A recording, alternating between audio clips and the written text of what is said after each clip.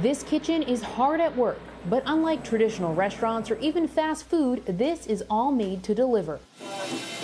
The pandemic has shifted the way we interact with restaurants as restrictions and closures hit the industry hard last year.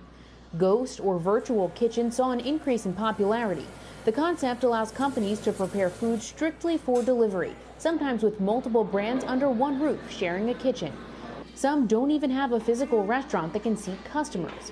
Euromonitor says these kitchens could create a $1 trillion global opportunity in the food delivery space by 2030. Restaurateur Hagop Diragosian runs 8 different concepts from ghost kitchens around the country.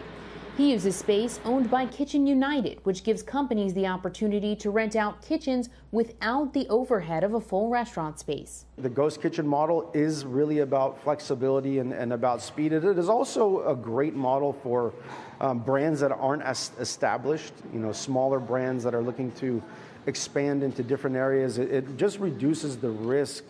And the reward is still there. 2019 data from Morningstar finds ghost and virtual kitchens can utilize anywhere between 10 to 50% of the square footage, require 15 to 50% of the labor depending on program structuring, and generate 75 to 100% of the transactions of a traditional restaurant operating in the same category. The ability to move quickly during this challenging time has been a win for Giragosian, as things have shifted quickly during the pandemic.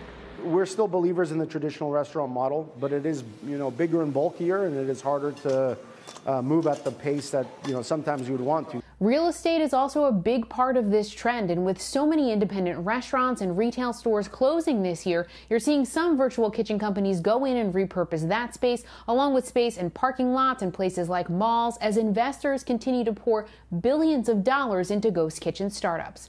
For the news, I'm Kate Rogers in San Francisco. Shepard Smith here. Thanks for watching CNBC on YouTube.